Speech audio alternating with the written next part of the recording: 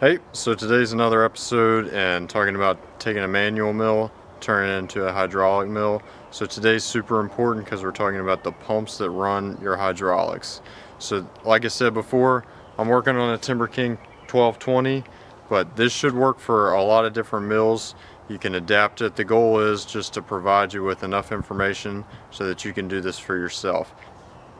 Alright, so to talk about hydraulic pumps, I brought you over to the trailer yard. And I'm going to show you a few different types of hydraulic pumps. One is on a dump trailer right here next to me, and the other is on the sawmill. Alright, so your two main options when you're thinking about running hydraulics are run them off of gas or fossil fuel diesel powered engine, which might be on your mill head, or it might be a separate pump. And your second option would be to run it off an electric motor. Okay, so wood misers are really popular for running off of an electric motor. They run off of a motor down next to the trailer hitch area. It's got a contact strip, I think I'm saying that right, but it has a contact strip, so when the mill head is back, it provides electricity from the alternator and the battery that's on the mill head down to the hydraulic pump, which is located in a cabinet down on the frame. Timber Kings are typically run from the hydraulics, and they're run through an energy chain off the head, and the hoses are actually run down to the frame that will then provide hydraulic power through a set of valves, a manual set of valves, but all the hydraulic power is coming from the mill head. So when I chose how to set up the hydraulics for my mill, the goal was I did not want a bunch of hoses running back and forth with the mill head, whether that's just a main supply and return or whether that was everything. I didn't want the pump running off of the 22, 23 horsepower engine, whatever it is. But I really didn't want to stress the motor that much, have to come up with a new belt configuration, mount a hydraulic pump up there, and then have to figure out how to keep the hoses in an organized fashion, whether that was an overhead cable like I've seen some, or whether that was the energy chain like Timber King and Cook's and a lot of those sawmills have. So instead I chose to do it electric. And the electric runs off of batteries that are down on the frame. So I'll show you that in just a minute. But at first I wanted to show you the hydraulic pump that's on my dump trailer, and that's a little bit easier to see and describe when we're talking about double acting versus single acting pumps, and how you need to set yours up and why you need to set it up that way. Okay, so this is the dump trailer pump. Some of you might have seen a dump trailer pump before, might have that. They're more common than sawmills, but also the pump on this is easier to see than the pump on the mills. So I figured I'd show this one to you, and I'll show you the one on the mill too, but I just kind of wanted to explain two main differences when you're looking at electric pumps. So this is a double acting pump. So basically this is an electric pump, right, that has one of these remotes that you've probably seen for up and down. And it is double acting, which means when you press the up button, it's going to be powered up, obviously. When you press the down button, it's going to be powered down.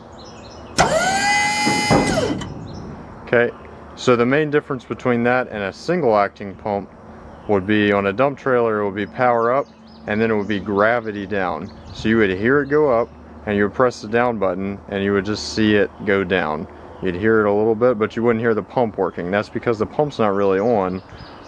All it's doing is letting fluid flow back into the reservoir, which is this guy right here.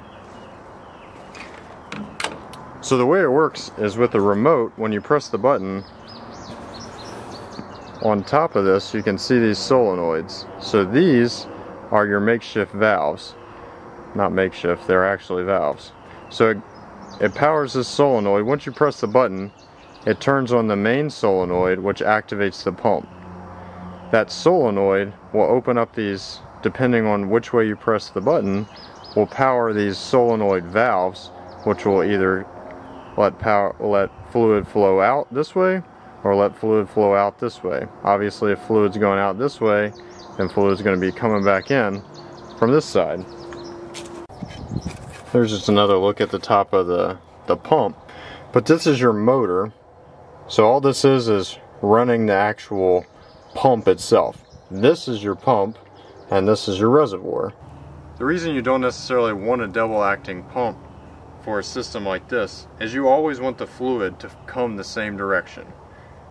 With a double acting cylinder, depending on which way you press the button, depends on which solenoid is powered, and then your fluid would either come from the left side or the right side. Well, with this, you always want the fluid coming from the exact same side. It's coming in to your valve, it's going through your valve, and it's coming out on the return side. So if you're buying new, there's a lot of good hydraulic pumps out there that run off of 12-volt electricity. One of them I know is KTI Hydraulics. It's on Amazon. I actually bought one of their pumps in order to install it and ended up not, because I found something different. That being said, they seem like really good products. They're made in America.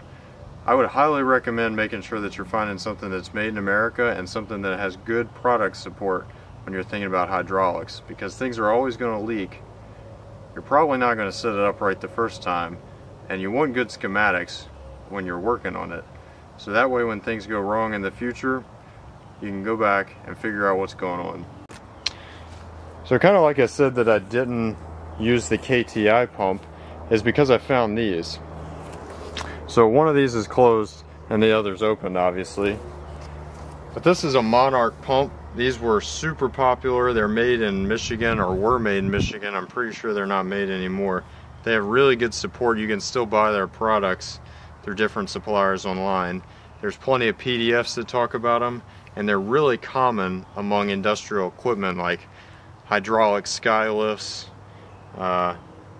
Wood-miser sawmills. You can find them in a lot of different applications. These were used for Army targets. So what they would do is these are double acting pumps, and they would bring the targets up and put the targets back down. But like I said before, I didn't want it for its double acting purposes, so I turned it into a single acting pump. You can always make a double acting pump single acting, but you can't go the other way around.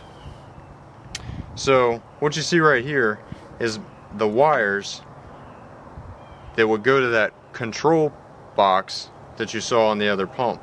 That being said, I only want one of them activated, and on this pump it's this wire just needs to be grounded, and then this red wire, this dark red wire, just needs to be hot.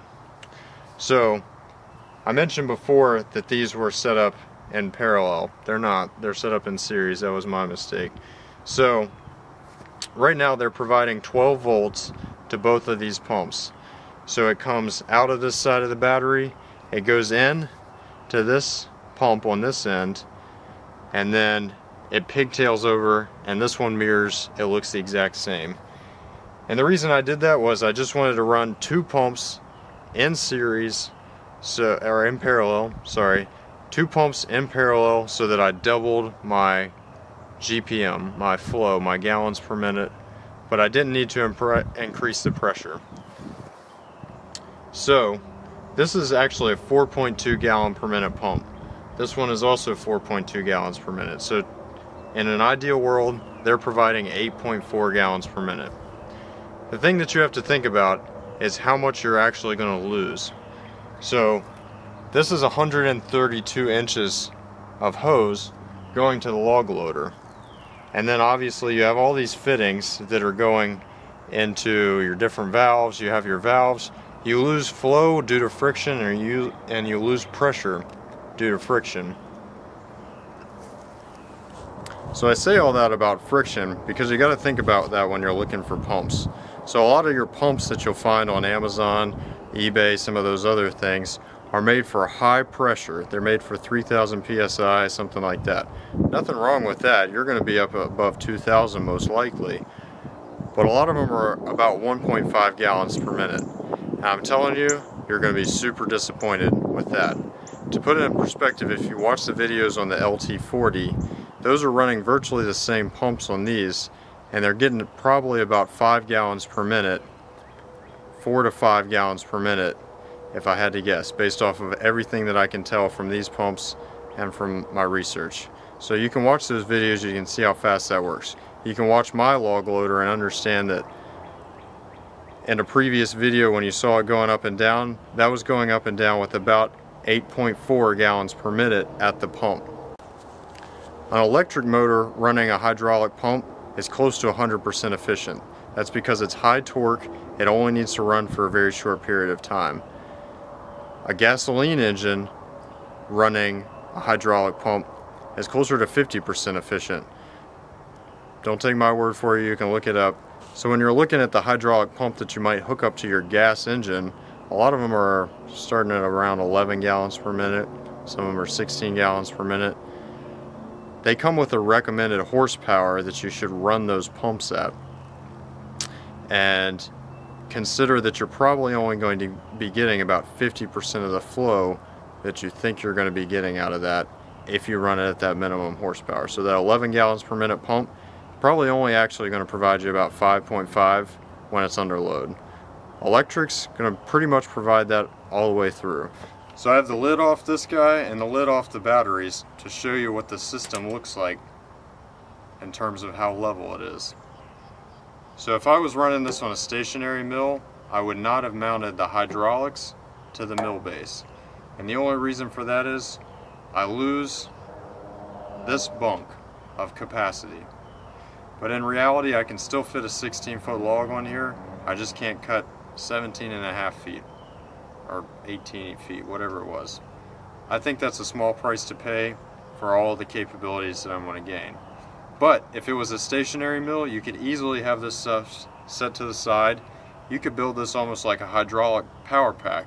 You could put quick connects on your pumps, or on your valves. You could have your valves set to another side. You can move them around. You have a lot of different options. Since I'm running 2 pumps, I wanted to be running 2 batteries. Off camera, it's running on a solar charger, so that's the only thing that charges these batteries. The alternator doesn't charge them. They're deep cycle batteries. The alternator wouldn't really help that much. So it just sits on a trickle charge for days on end while I don't use it, and then I have 2 deep cycle batteries.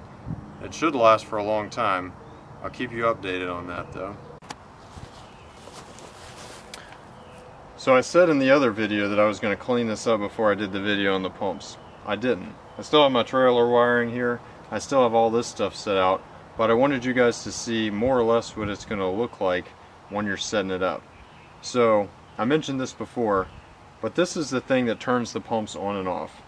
So some mills have a contact switch that runs on the valve. So when you flip a valve lever, it would move a button left or right, and that would turn the pump on or off. I couldn't find valves that did that, to be honest, and I'm not sure I wanted them. So I wanted it to just run off a button. So this button is just a momentary 50 amp ignition switch, and it's run to a solenoid that came off the pumps. So I pulled this pump out of the box and I moved it onto the valve mount, whatever you want to call it. So it's got a good ground, and it comes power in on this side and power out to the pumps right there. So all you do is press the button, it fires the pump up, and then you can move your valves whatever way you want. So in recap, my system is 2 Monarch pumps. Mine is a model 642. You can find different models all over eBay. You can find them new still through a manufacturer. I'll include a link down below on a PDF that they have that lists all of their different pumps. Other options are KTI, things like that. But my system, 2 Monarch pumps that are 4.2 gallons per minute each. So an 8.4 gallon per minute system. 2 deep cycle marine batteries. 1 7-spool manual valve from Summit Hydraulics, and then the solenoid that came with the pumps. Usually you can use regular 12-volt solenoids as long as they're rated for the amperage that would be coming off your battery. So to tie it all together, my recommendation is to go with electric pumps. There's a couple different reasons. One is maintenance. I don't want to maintain 2 different motors on my mill. I also don't want to run hoses all the way down an energy chain or through an overhead cable system and deal with a hydraulic pump up at the mill head. I just didn't want to do that. So that's the first, is ease of use and maintenance. Number 2 is flow. So a really good hydraulic pump, or two, even better, 2 good hydraulic pumps that are run in parallel will honestly provide better flow than you would probably get off of using it off your mill head. It would also provide better flow than using a very small gas motor down with a regular hydraulic pump. Another reason I went with that is efficiency. So not only is it a more efficient system of a setup to me, but it also is a more efficient motor. An electric motor is more efficient than a gas motor when it comes to providing power for a hydraulic pump for a very short period of time. And when you think about all the features of log loading, they're all very short-term things, maybe 10 seconds. That is not a problem for an electric pump. Another, and probably the main reason, is it's just a lot easier. It is a lot easier to press a button and move a valve than it is to turn on a motor, pull start it, get it up to throttle, use it for the 3 seconds you want to use it, and then shut it all back off. It's just not something I want to deal with. It's also really nice because it is so much quieter than having another engine right down here mounted to it. So I hope that was useful. Like I said, just a brief intro on what I know about hydraulic pumps for these kind of systems and the way I set mine up so far. I'm sure as time goes on I'll come up with better suggestions, and all the other videos on hydraulics will be based around these pumps running all the hydraulic systems, so you'll see them a lot more. But I just wanted to give you a quick rundown on the hydraulic systems and how mine is set up. So let me know in the comments if you have any questions, or reach out to me. I'm more than happy to answer it. It's not perfect, but so far everything's working really well.